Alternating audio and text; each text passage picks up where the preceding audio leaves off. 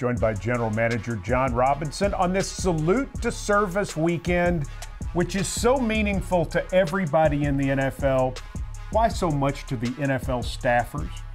Well, I mean, I think the sacrifices that the men and women of our armed services make on a daily basis, their families make for us to chase a dream and do what we love to do, which is working in the National Football League. It's a chance for us to honor them, and we can never repay them, but it's a chance for us to say thank you. Your opponent this week, the Kansas City Chiefs, so diverse on offense. Why is that? A lot of speed, a lot of playmakers at the skill positions. Those guys they're fast, they're hard to tackle. They can run the ball, they can throw the ball. They really do a good job with motions and shifts and trying to keep you guessing.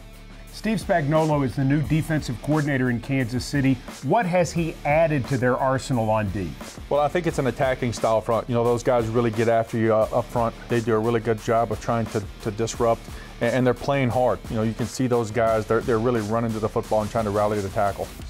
All right, so how did the Tennessee Titans beat the Kansas City Chiefs on Sunday at Nissan Stadium? Well, I think offensively for us, it's about staying on track. We've got to minimize and eliminate those negative plays on early downs where we're in first and long or second long situations. Defensively, it's about eliminating these playmakers. We can't allow them to have explosive plays. We've got to be aware of the shifts and all the motions that they do and stay on track with our game plan. Titans glad to be at home this weekend against the Kansas City Chiefs. That means we all get to be with our families. And for the general manager and everybody else, being with your family is a great thing. Your wife, Jamie Robinson, keeps your home settled even when you're in your busy season, doesn't she? Yeah, it's there's a lot of long hours that are involved, and certainly Jamie, she's a very steadying force in our life, shuffling our two girls around Nashville for all the events that they're involved in, and I'm just really blessed that they're in my life.